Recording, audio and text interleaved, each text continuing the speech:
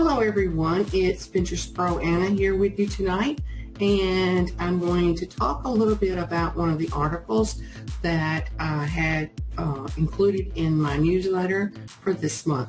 And the article was an article that Deltoid put out talking about what are the current trends, things going on, the report of the hospitality industry.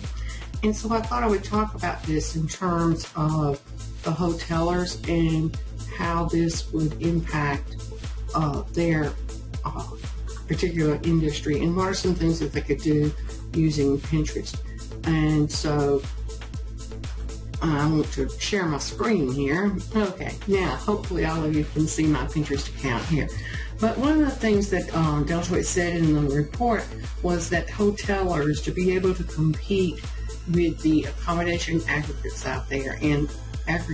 out there, I should say, that they're going to have to continue to grow and to morph into what the consumers want. Now, what are accommodation aggregators? Those are companies like Expedia. And I talked about in one of my other blogs how most people don't realize that Expedia owns actually a lot of the travel companies. And they're beginning to now get some new inventory, and they're going to dump that new inventory into the market. So how are hotel owners going to be able to compete with that? And that's one of the things that was addressed in this article. And so one of the things from research they have discovered is that, of course, and you've heard me say this, consumers want authenticity. They want personalization. They want things to be easy to access, and they want it on demand. And that is one of the things that Pinterest can really do for a hoteler. And so, for example, here with my Pinterest account, if you take a look, you have these boards where you can highlight different things. And in doing research for my blog next week, I was taking a look at what are some of the current trends on Pinterest, and then how could that relate to a given market. And so that is what you could do here. And so, for example, if you're in the hotel industry, then you would have boards here related to what you feel like would give good information to your potential clients. And then as a result of that, what's going to happen is, like here with my blog board, okay, every one of these. So if I click, for example, here on this blog,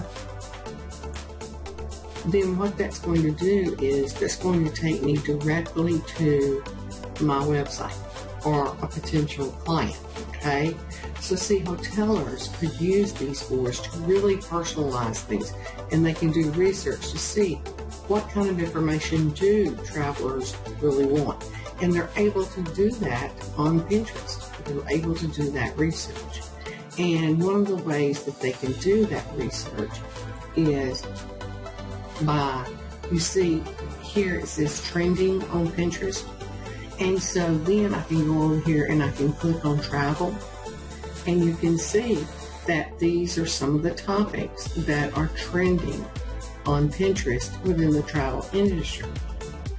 So you see, that's how they can find out. The other great part is that in personalizing these boards and providing great information about what types of activities are at a hotel or in the given area, just really providing a lot of good information for them.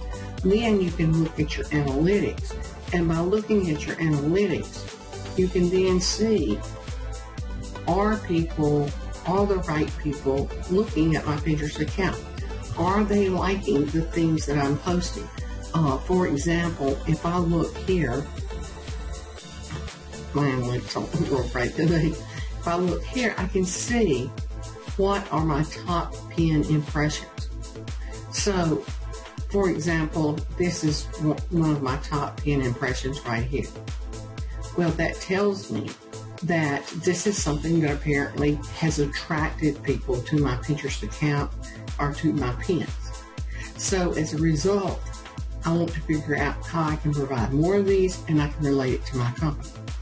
These are the same things that hotelers need to do, is develop those boards and have them with things that's going to cover pain points for potential travelers so that they can then, go to their website, they can attract these potential travelers to their particular hotel. And that's just a small sampling of what they can do with the Pinterest account, with the Pinterest analytics, and with keeping up with what's trending on Pinterest. So you see there's just a lot of information there that they can share. Also, they can, with this, they can make adjustments very quickly, and that's what people really, the consumer really wants, is, constantly evolving and changing. And it's a lot easier to go on your Pinterest account and change something on one of these boards than it is to make a change to your website. And so all I have to do here is to go, and let's say that, for example, here, LinkedIn social media marketing, and I decide, I don't like the name of that board anymore. I can very easily go right in here and change it, change the description, change everything, just by the click of a button. So that makes it where you can be very fluid, and that is what the consumers are wanting now. So these are some things to keep in mind, not only for the hotel industry, but for any industry, of how Pinterest can really help you to be able to give the consumers what they want. And we're almost finished with 2017, and continuing into 2018, these travel companies are going to have to be aware, whether they want to or not, of what consumer expectations are. Because if you're not remaining aware of consumer expectations and you're not using technology strategies, then you're going to be left behind. And so that's just one of the things that I wanted to show you tonight. And I appreciate y'all being here. We had a great interview yesterday with Greg, and that's why I wanted to focus on the hotel industries, because of course Greg is the general manager at the JB Duke Hotel. And if you didn't get a chance to hear Greg, then I hope that you will go back and take a look at the interview I did with Greg yesterday. I hope all of you have a wonderful weekend.